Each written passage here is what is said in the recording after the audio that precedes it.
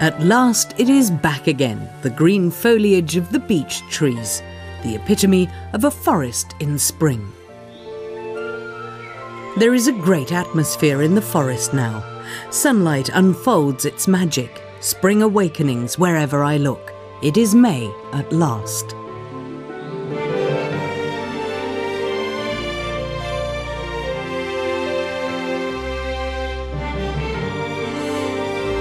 Nature in abundance shows itself from its most beautiful side, because everything in the forest is green and blooming.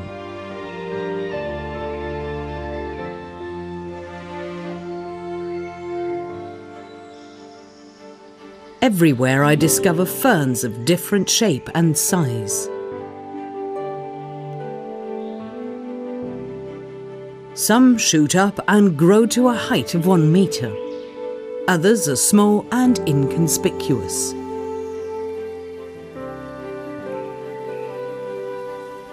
Like big candles, the upright flowers of the horse chestnut.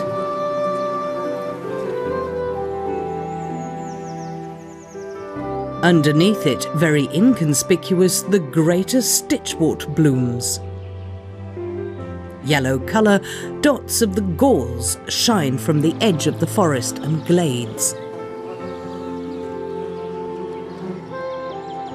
Lonely and hidden, the little orchid with the pretty name white helleborine.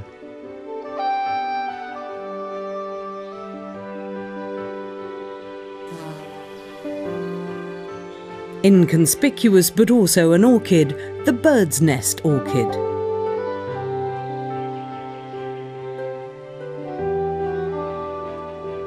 And of course the pleasant-smelling lily of the valley, typical for broad-leaved forests.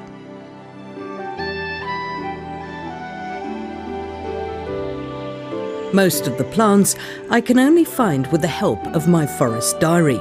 Other places I've known for so long and so well that I can find them on my own. This wild garlic, for instance, also known in some places as wood or broad-leaved garlic, because when the leaves are rubbed, they emit a smell similar to garlic.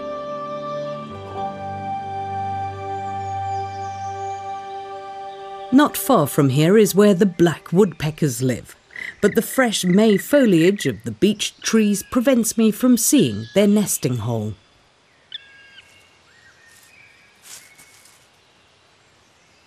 By now the young birds should be being fed by both parent birds.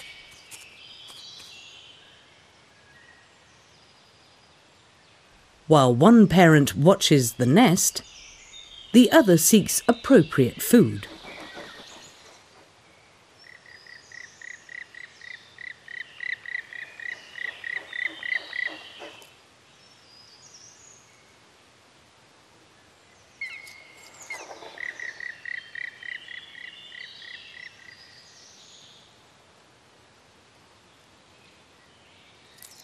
A changing of the guard, but first the offspring has to be fed.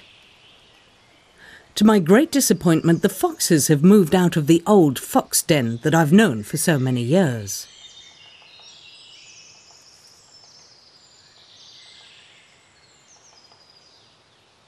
But instead, I spot a nest tree of the rare pied flycatcher here in my forest.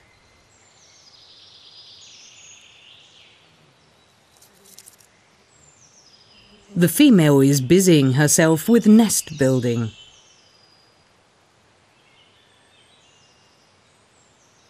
But before she collects new nesting material, she waits for a moment. She doesn't want to be seen. No one is to find the nest. The male now functions more as a bodyguard. From an elevated position, he can observe everything.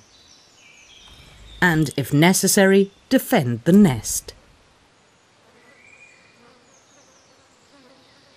The birds that belong to the family of flycatchers like to catch insects in flight, and the forest offers them ample opportunity to do so, because there is no lack of mosquitoes and flies. It would be nice if these rare birds could manage to breed successfully. That would be an enrichment of the animal world in my forest. A strange but not unfamiliar smell wafts towards me, which demands my attention.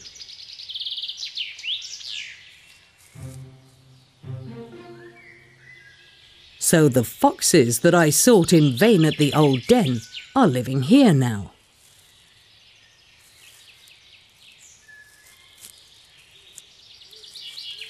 None of the older foxes are here. I'm in luck.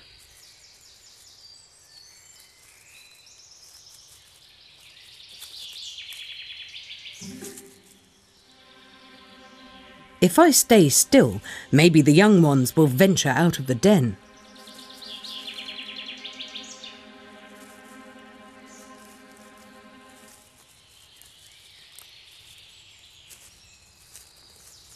This one comes so close that I would like to stroke him, yes, even pick him up, because he's so delightfully clumsy.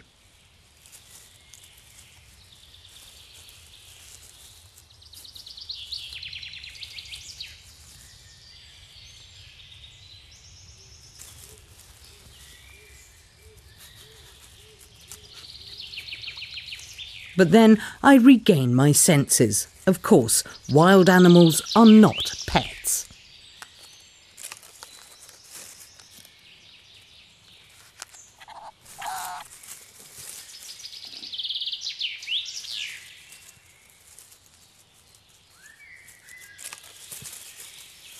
While the two siblings play with each other without a care, the other keeps a watch on the surroundings.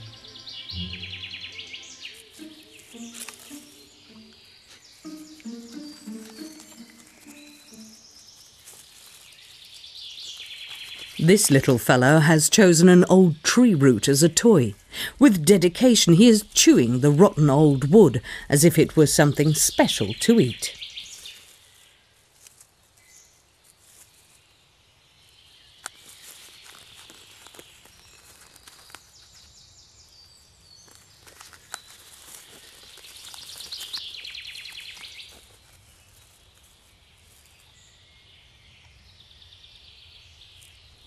What's happened now?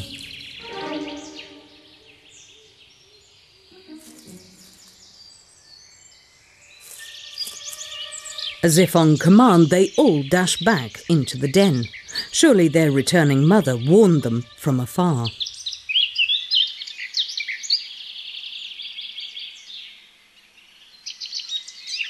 The song of the black-cap draws me to the forest meadow.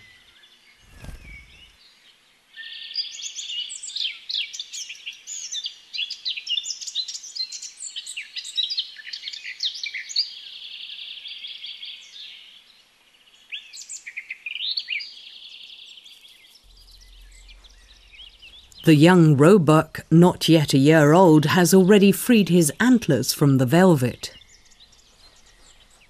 His thick winter fur is itching, but he won't get rid of it until the end of the month.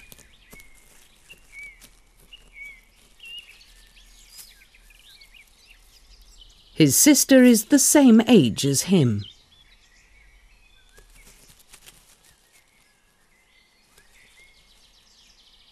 For the siblings, the time of motherly care will come to an end over the next few days.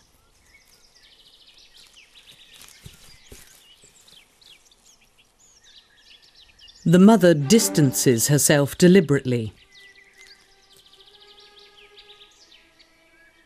Mid-May she will bear fawns again, but before that she separates from her nearly adult offspring. As soon as they come near, the mother flees. This way she signals to both of them that the family has been dissolved with immediate effect and that they all have to go their own way.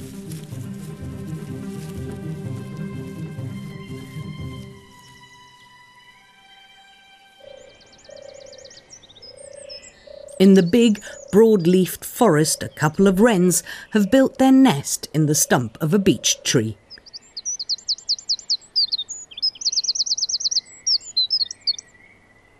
in the same neighbourhood as the ravens.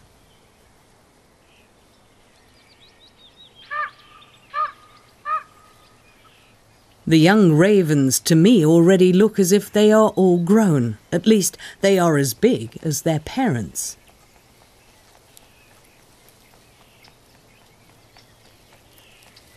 They just can't fly yet, but for that reason they are vigorously training their wings. But suddenly a drama happens over their heads. A raven has spotted a bird of prey that is coming worryingly close to the young birds, so he tries to chase it away. The young birds apparently sense the danger and stay still.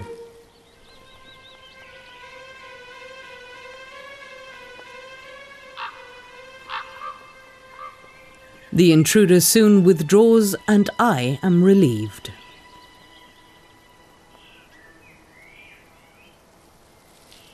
Immediately the young ravens are active again. For them it is high time to start flying, because it's slowly getting cramped in the nest. Now the two ravens are watching the breeding area from the air. Together they are stronger against any attackers, because they know very well that young birds unable to fly are a welcome addition to the menu of any predator.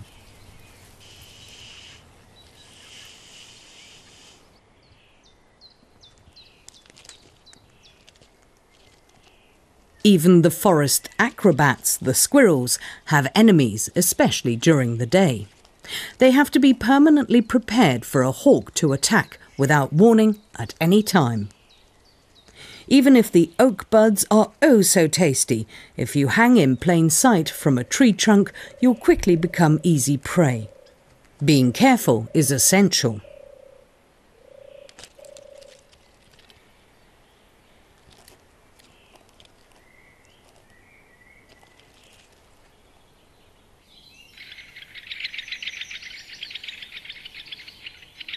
In mid-May, the great spotted woodpeckers are busy from morning till evening with the search for food. I come across them everywhere in the forest. Hectically they look for everything they can find in the old tree trunks. Every year I'm amazed by the differences in nesting holes.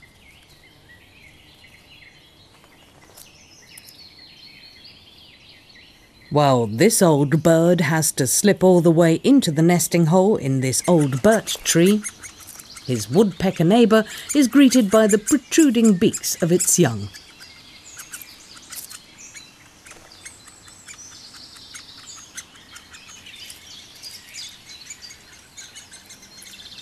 But wait, what do I see there? Obviously the young are bigger than I thought.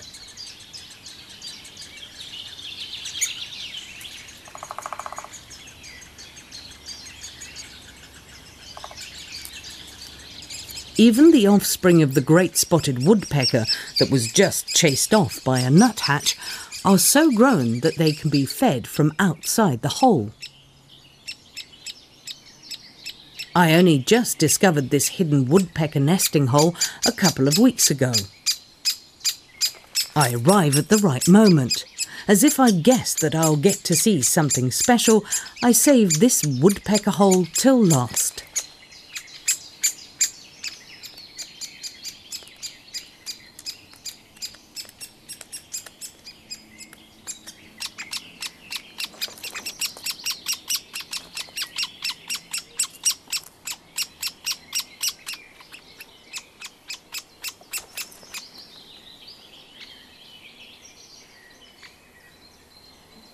The young great spotted woodpecker shrieks incessantly, and his parents tirelessly bring him food.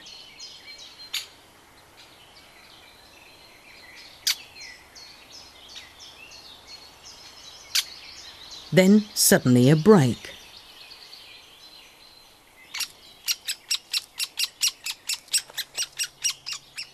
The amount of the next feed has been reduced.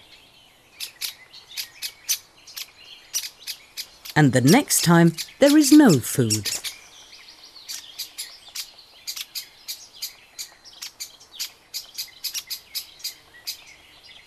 I can imagine what this means.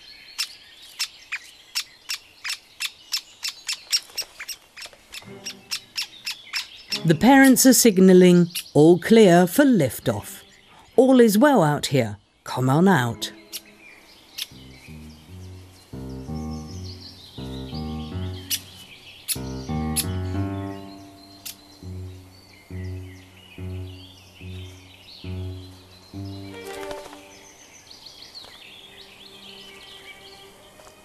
As a reward, maybe even for reassurance, there is food given as soon as the youngster is outside.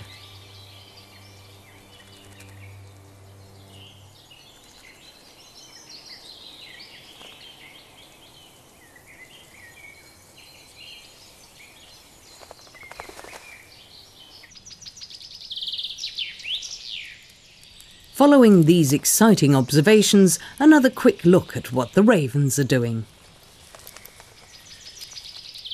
They are still exercising their muscles. Sadly, the beech tree trunk still limits my view, so that I still don't know exactly how many young are in the nest. I guess there are 5, but I'm not sure.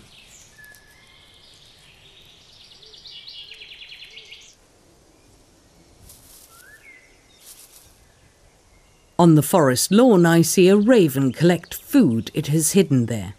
That is surely for its offspring.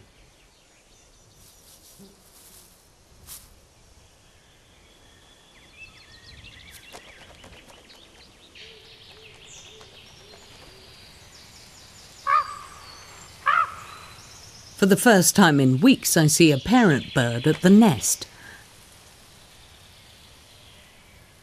And also, he flies in to feed the young. Ravens react sensitively to even the smallest disturbance. I stand perfectly still behind the tree and watch them.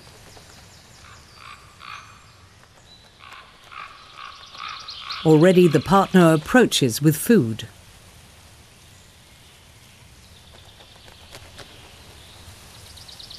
Afterwards, all is quiet again. In the late afternoon, another fantastic surprise. At the same place as I did in the winter, I discover the wildcats.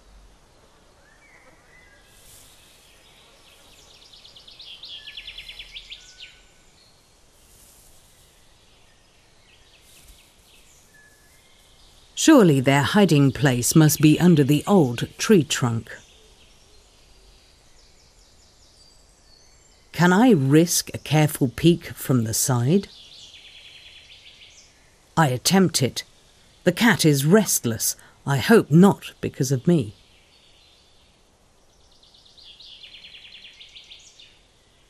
Wild cats look a lot like our domestic cats, but they are proper wild animals and not feral pets. Grown animals usually have a strong stature, and they are easily recognised by the black rings on their bushy tails.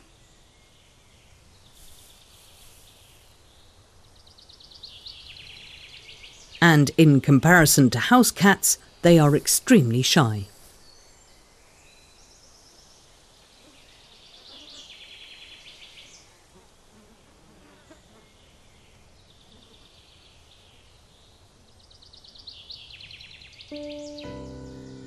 What I didn't dare believe I see right in front of me, a wildcat kitten right next to the mother. I can't believe my luck.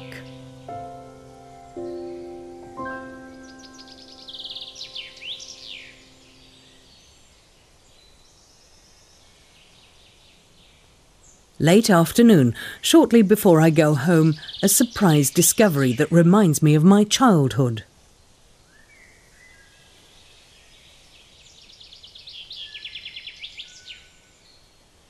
How many years has it been since I last saw a cockchafer or may beetle?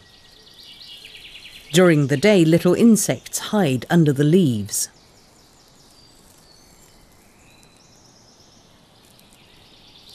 They become active towards evening when they slowly crawl, as if in slow motion, up a beech leaf.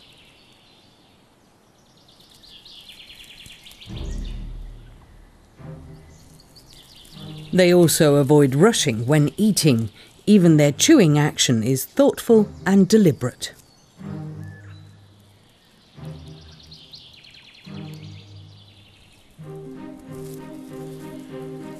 But should male and female beetle encounter one another, then slow is a thing of the past. All of a sudden, they are in a hurry, because now it's about procreation, and they have got to get a move on.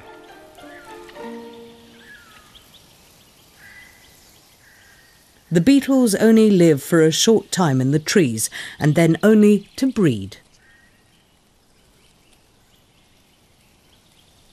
On the other hand, they spend many years on the forest floor as grubs. That is where the female returns towards the end of her life in order to lay eggs to ensure the next generation.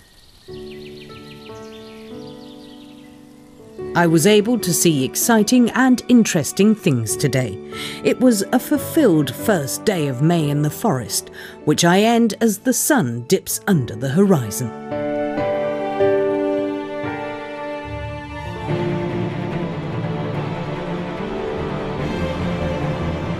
On my next visit, the weather in the morning is anything but spring-like.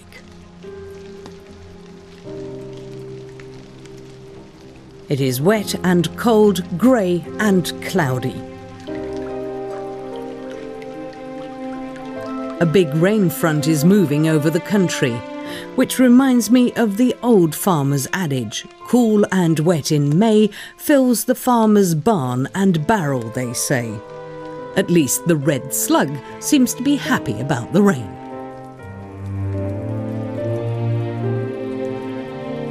November fog in mid-May?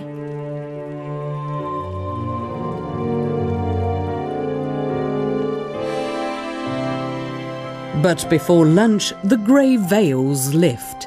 The sun occasionally shines through the clouds and it begins to dry. My first call is the ravens and their nest, just in time for a premiere.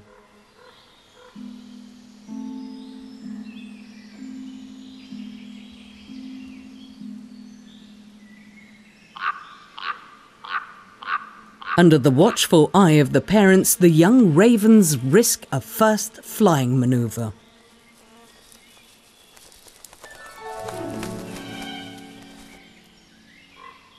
The landing is still a bit shaky, but it all went well.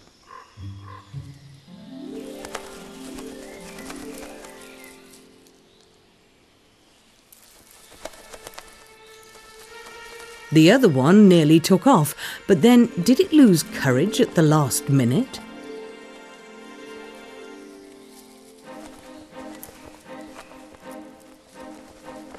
Does it want to go back into the safe nest?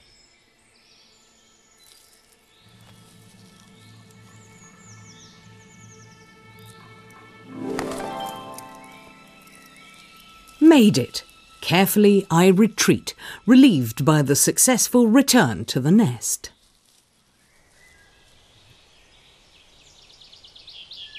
In the thick undergrowth, not far from the meadow, I discover my first fawn of the year. It is lying absolutely still, perfectly camouflaged by its brown fur with light spots. Mother Nature has arranged it that fawns don't give off any body odour, so that they won't be found by foxes.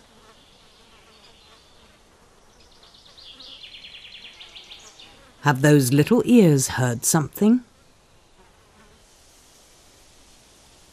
Maybe a little call from the mother, who is not far off in the long grass.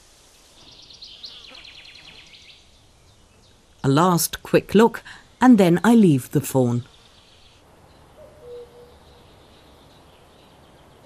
Over the spruce forest, a buzzard is circling majestically. I realise there is a mouse in his claws, which he'll be taking to his offspring in a while. Two youngsters are in the nest. In early June, when they will be a little bigger, I'll come back. About now, the young roebuck loses his winter fur. I can see his summer coat around his head and shoulders.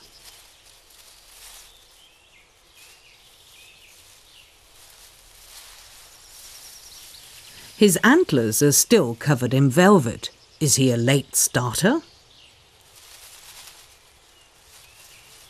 He takes a break, surely to chew the cud. I can't rest. I head back to the ravens. Last year, at about this time, they flew for the first time, and this time I don't want to miss it.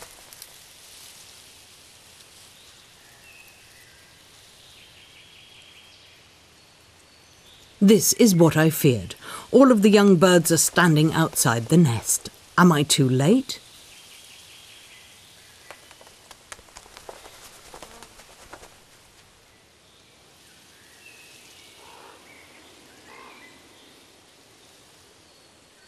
No, one is still in the nest.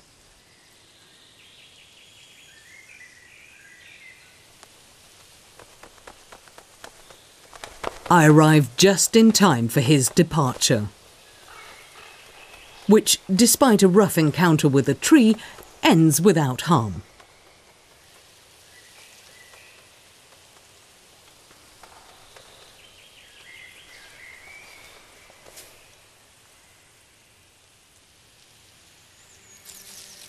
Is he the last?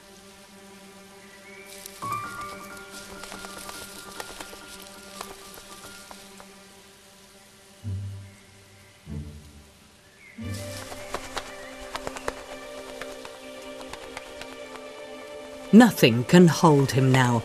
The urge to fly out into freedom is stronger than any fear.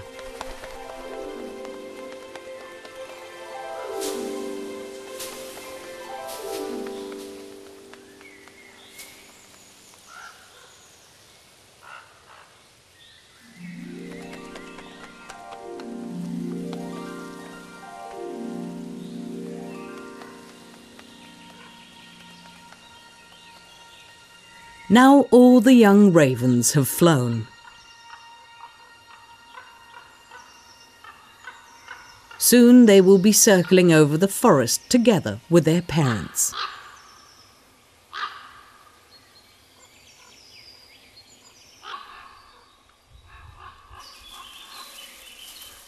My first deer this year with its shiny red summer coat.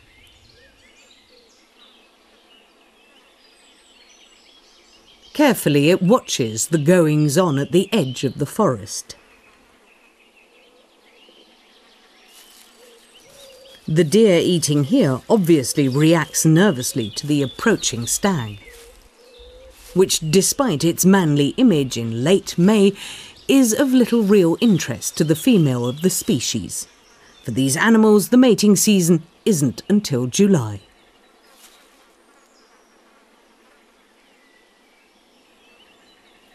Then it would be unthinkable for two roebucks to be standing peacefully side by side without fighting. But at the moment there is peace, togetherness, and for me it's an absolute idyll.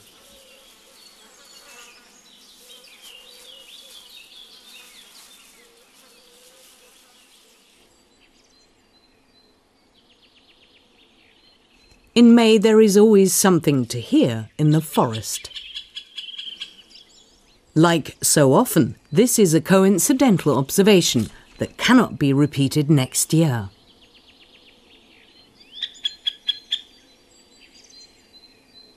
Because the middle-spotted woodpecker finds a new home every year. I arrive just in time to surprise the woodpeckers while feeding.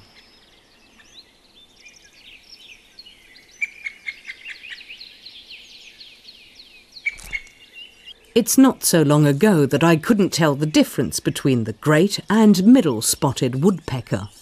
Today I recognise the middle-spotted woodpecker by its red head markings and its pink feathers around the midriff. Where the thin spruce trees push through the tops of beeches and oaks is where my secret favourites are at home.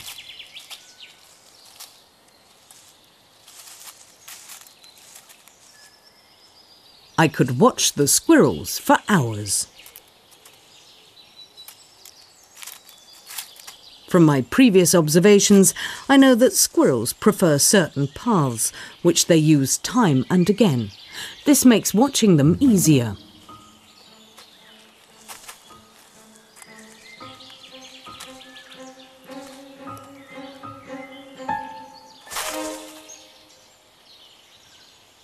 Did I startle it?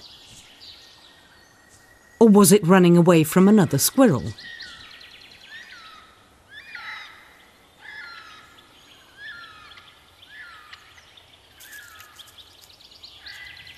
A small movement in the tree makes me curious.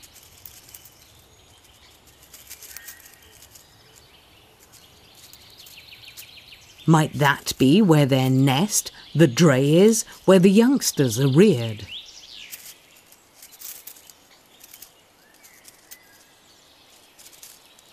Or is it merely one of many temporary quarters that they like to create?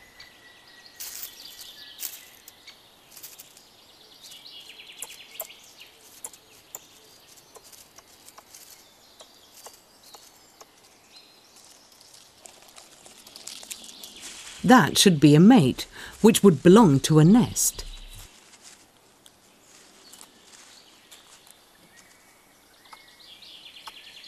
The squirrel is agitated, but why?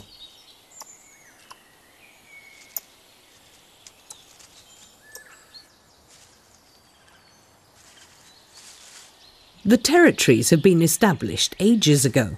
Occasionally there are skirmishes and disagreements with neighbours, but only if they cross the boundaries, and the squirrel went off ages ago.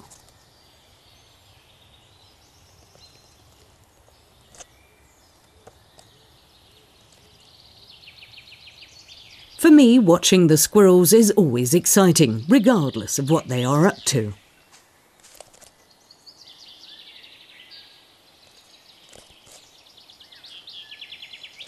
And I am aware that these experiences are always short-lived.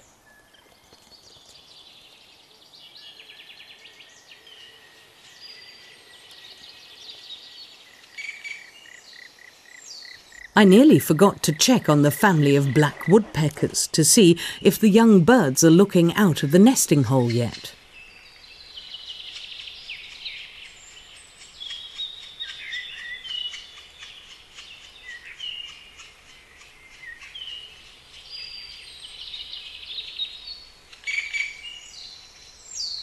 I see that the offspring are already fairly big, so it won't be long before they leave the nest.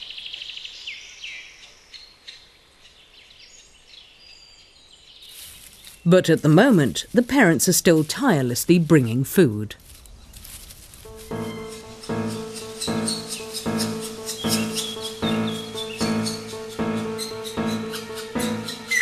With growing impatience, the young birds wait for the next feeding, and they are becoming increasingly aggressive towards their siblings.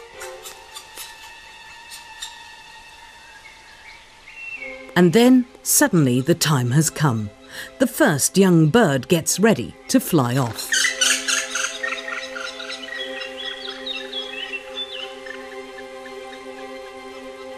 For a short time, calm returns, but only until another young bird pushes towards the exit hatch.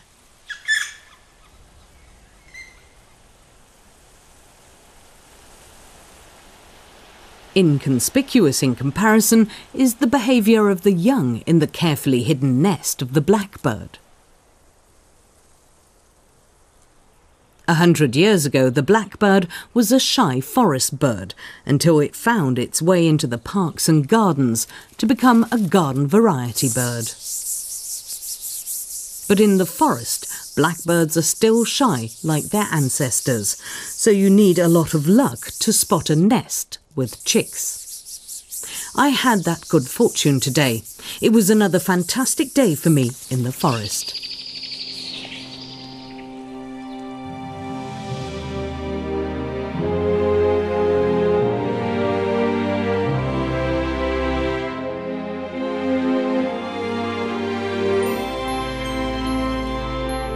Thousands of dewdrops shimmer in the light of the rising sun on this June morning.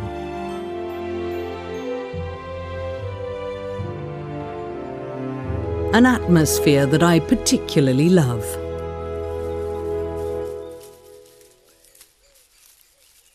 Even if getting up this early is a little difficult, I'm usually generously rewarded by wonderful sights.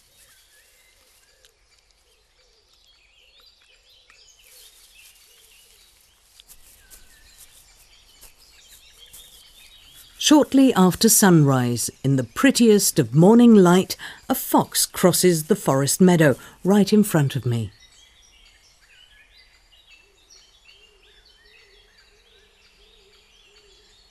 No, he can't see me because I'm sitting well hidden on the edge of the forest, and the wind is in my favour, so he can't sense me.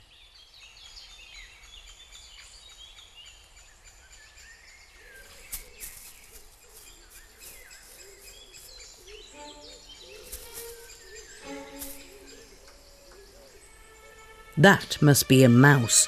There is a rustling again.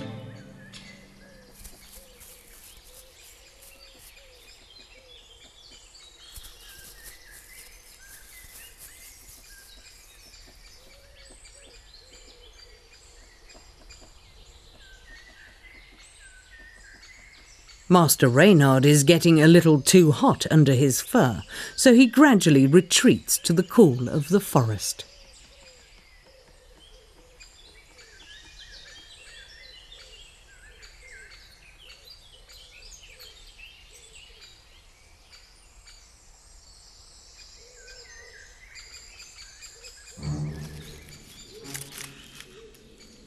Here, all alone and without her parents, the fawn is looking for edible treats.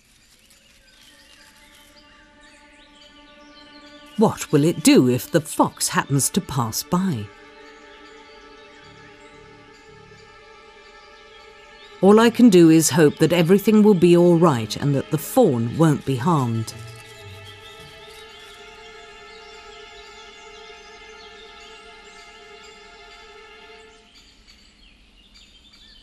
Further into the forest, where the sunlight shines between the trees and where shrubs and high grasses grow.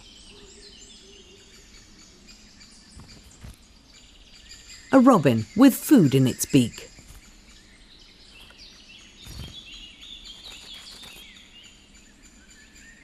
It's made its nest under a tuft of grass. The chicks are already fairly big and will surely fly off soon.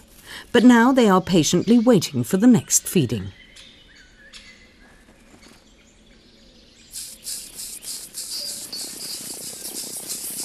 The robin suspiciously watches the area. Has he spotted me? The doe with her 2 fawns also leaves the forest meadow early. The forest provides her and her offspring better protection, and anyway, it's also not so warm there.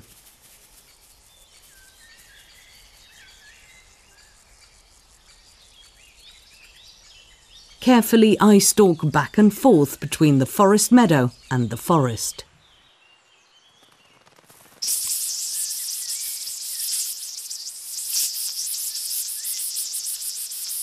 The young song thrushes already have similar plumage to the adult birds, a sign that they'll soon be leaving the nest.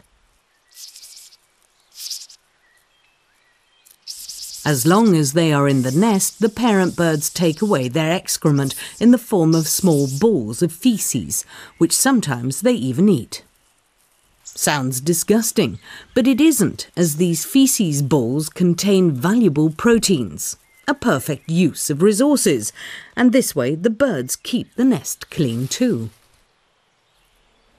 Behind me there is a suspicious rustle. A wild boar, and what a magnificent animal. And not just one, but a whole group or sounder. It makes me feel a little uneasy.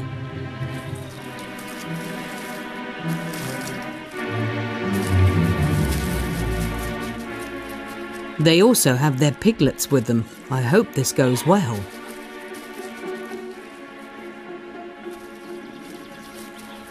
This was the most dangerous situation I've experienced whilst watching animals in the forest.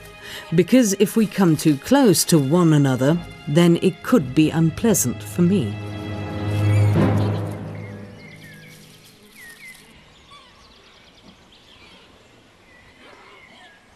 In all the excitement, I nearly missed what was happening in the song thrush's nest. The sudden flight of the young bird caught not only me by surprise, but also its siblings are watching it in awe.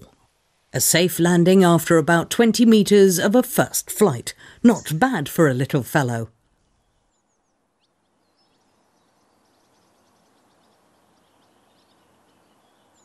By now the two buzzards should be growing nicely. But with these birds of prey, not all the young develop at the same rate, which has to do with the different start to the mating season.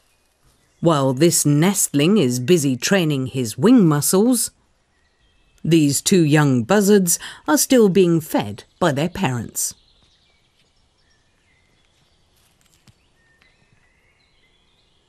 The siblings also didn't hatch at the same time, hence the visible difference in size.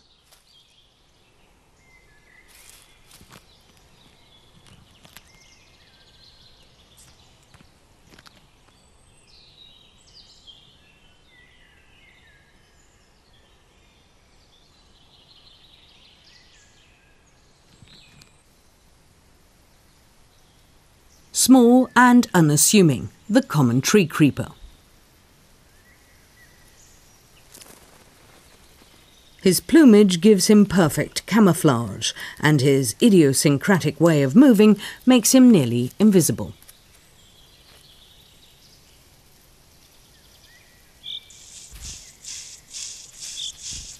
Even a common bird like the chaffinch hides its nest so well that it takes great effort to find it.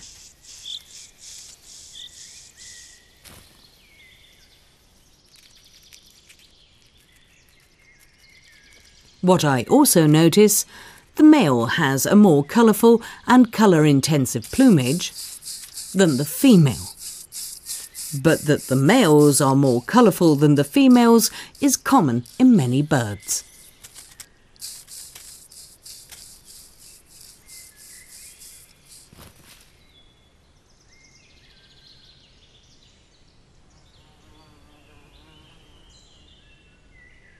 On my walks through the forest, I like to rummage around old tree stumps. Over the years, I've made some interesting discoveries, and now I also encounter something special. Just at this moment, a stag beetle is leaving his underground nest, in which he spent many years as a larvae, to spend a short time as a beetle in the forest. For me, a minor sensation. Many things happening at once, I have to decide. Out on the forest meadow, a vixen is taking her young out for the first time.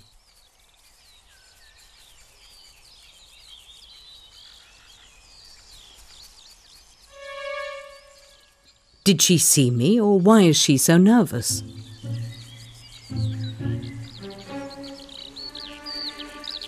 Is that the reason? A strange fox?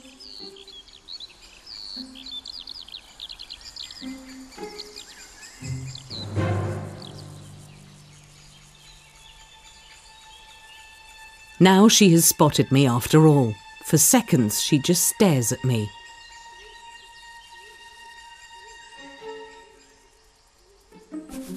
Before retreating, and clever as foxes are, she checks that no one is following. Then they are all gone. Before the day is over, I want to try my luck with the deer, the biggest inhabitants of the forest.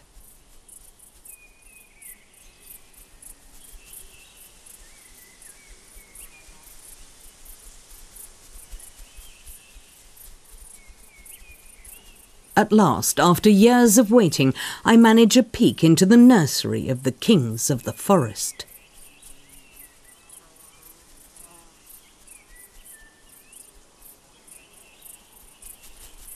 For the first time I see the nursery, which is guarded with great care by the mothers and aunts.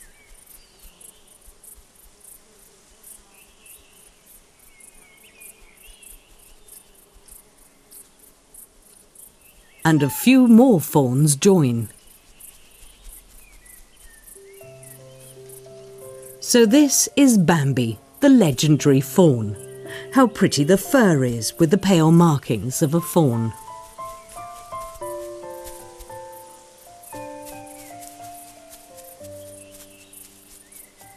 And I'm sitting bang in the middle, simply indescribable.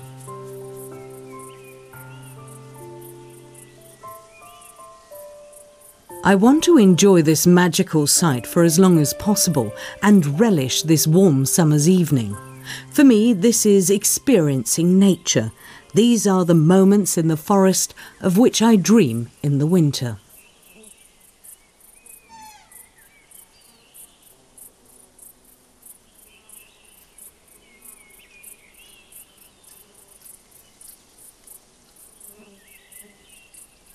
A gentle evening breeze, sadly from the wrong direction, ends my adventure earlier than I had hoped.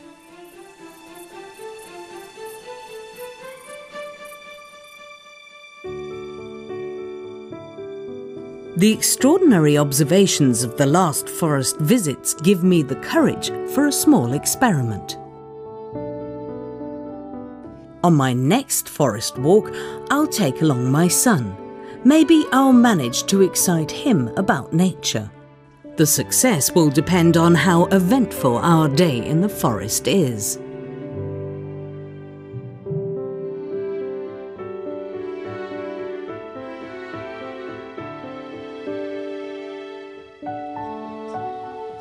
Of course, I have to prepare accordingly to avoid boredom. Sometimes coincidence comes to my aid, and suddenly for a boy of the Game Boy and PlayStation era, a find like this is of greater interest.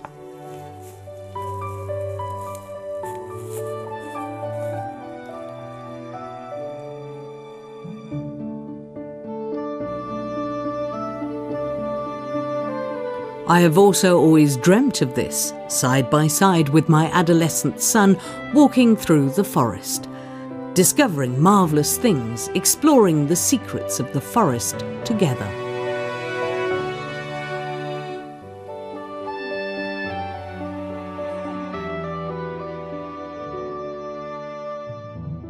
Maybe I'll succeed in passing on this passion, and that he too will be crazy about nature.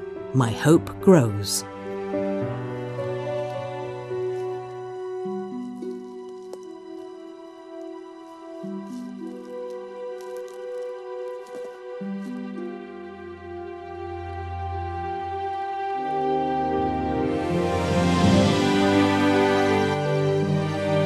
On the forest meadow, 2 adult male mouflon or wild sheep are grazing, a picture which makes my heart beat harder.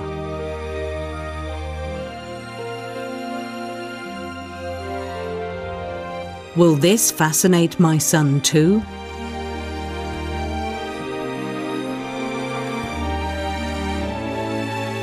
I can't offer him any more adventure, so now it's up to him to decide.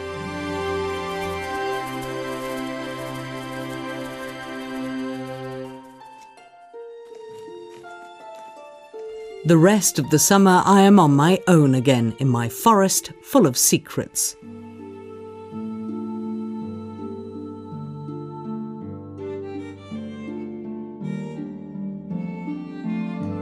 With every passing year, I increasingly enjoy the peace, the smell, and the colours of the forest.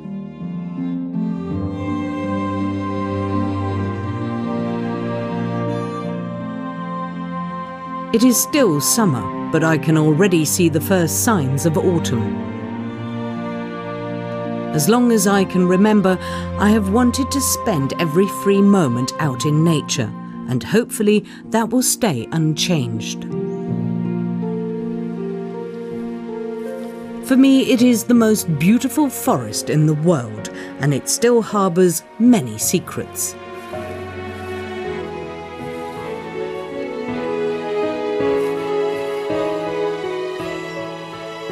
Even if it doesn't have elves, fairies and dwarves, for me it is an enchanted forest. My wish to discover new and mysterious things while at the same time enjoying the inexhaustible beauty of the forest is easy to fulfill. I don't have to travel far. My path into the wood is right outside my front door.